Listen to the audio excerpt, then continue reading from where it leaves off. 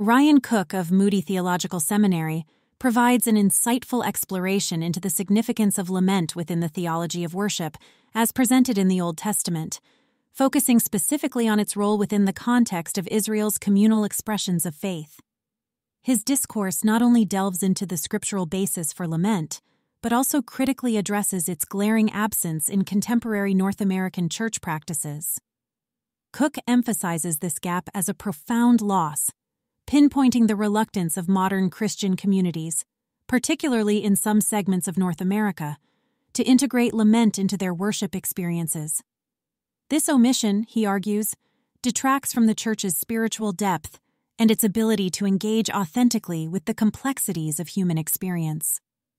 Also, leveraging observations by German theologian Oswald Bayer, Cook accentuates a tendency within systematic theology to prematurely anticipate a happy ending, thereby glossing over the journeys marked by disorientation and struggle that are also central to biblical narratives.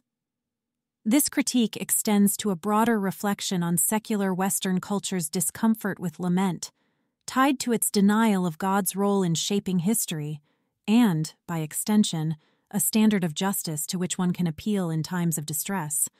Moreover, through an acronym, APP-TRAP, Cook skillfully outlines the structure of lament, providing a framework to understand its constituents: address, petition, trouble, rationale, assurance, and praise. This structure reflects a journey from addressing God amidst suffering to a resolution in assurance and praise, encapsulating a dynamic process of faith. Cook thus portrays lament not as a mere expression of grief, but as a profound engagement with God's character and the historical narrative of God's people.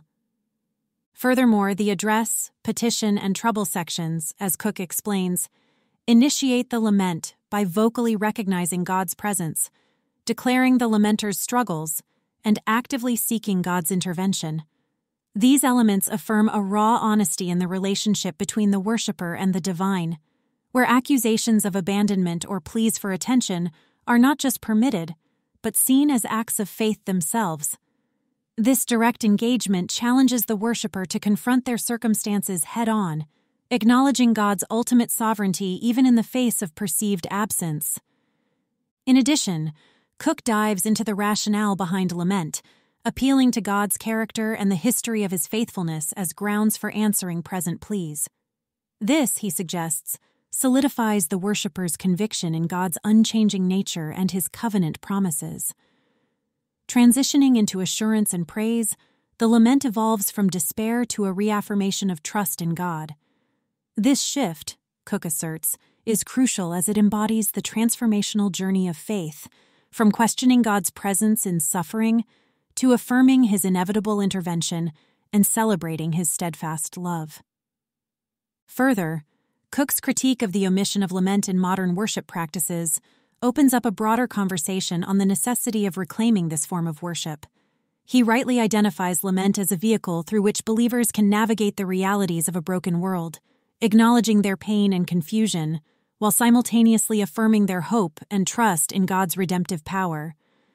Besides, in discussing the New Testament's perspective on lament, Cook raises compelling questions about the continuity and evolution of this form of worship.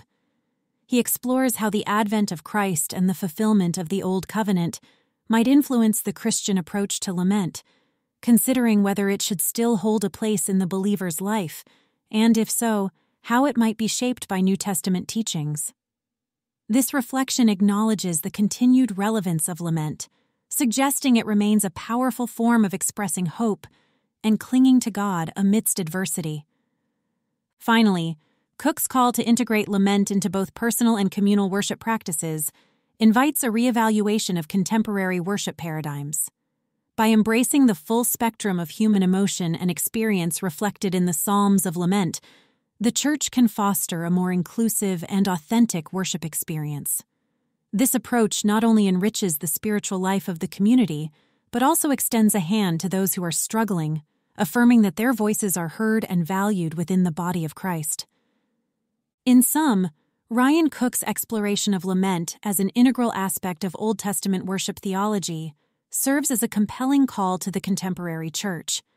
By engaging with lament, believers are invited into a deeper, more authentic relationship with God, one that embraces the full complexity of the human experience and the redemptive hope offered through faith in Christ. Cook's discourse not only educates, but also challenges and inspires reformation in worship practices, to include the power and profundity of lament.